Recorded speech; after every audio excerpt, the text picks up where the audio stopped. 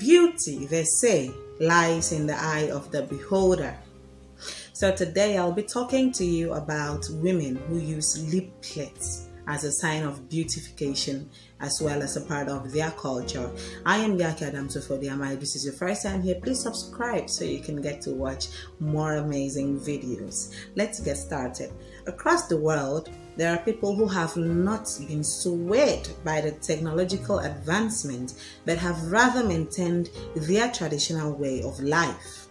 Some of these kind of people are found around Lake Turkana and the lower Omo Valley in southern Ethiopia. The Somar people is made up of three ethnic groups: the Mursi, the Suri, and the Mekan people. The Suri and Mursi share a similar culture. The women's beauty is determined by how large their liplets are. The liplet has become the chief visible distinguishing characteristic of the Mursi and made them a prime attraction for tourists. A girl's lower lip is cut by her mother or another woman of her settlement when she reaches the age of 15 or 16. The cut is held open by a wooden plug until the wound heals, which can take around, say, maybe 3 months.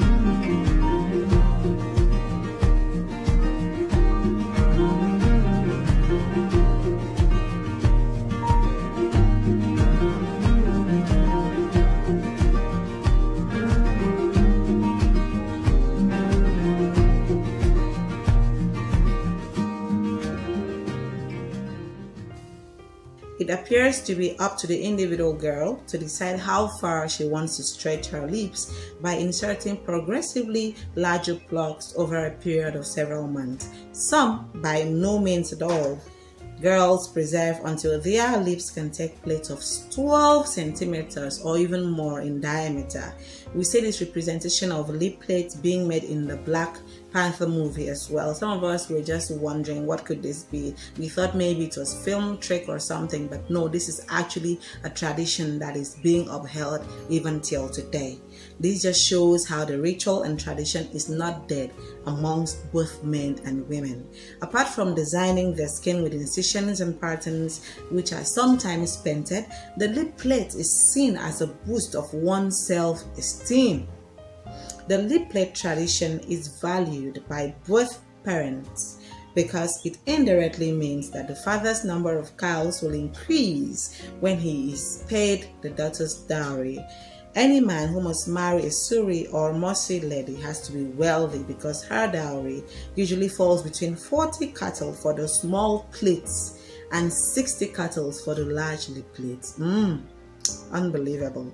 It is uncertain how this bizarre custom came into being. One theory is that lip plating originated as a deliberate disfigurement designed to make women and young girls less attractive to slave traders.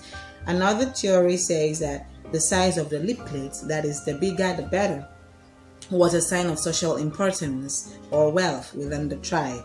Another analysis indicated that the bigger the size of the lip plate, the bigger the dowry a bride price would be on the wedding day. For example, the larger the lip plate, the greater number of cows the bride's father can demand as his daughter's dowry. But some researchers dispute this theory, arguing that marriage of most tribal girls, as well as the size of their dowries, is pre-arranged long before their lips are even cut out. Others suggest that lip plating is simply an ornamentation meant to symbolize a woman's strength and self-esteem. The practice is also described as being a sign of social maturity and reaching reproduction age, thus indicating a girl's eligibility to become a wife. Lip plates didn't just start recently, as I happened to stumble upon some old pictures. Here are vintage photos of African women with their traditional lip plates from the early 20th century.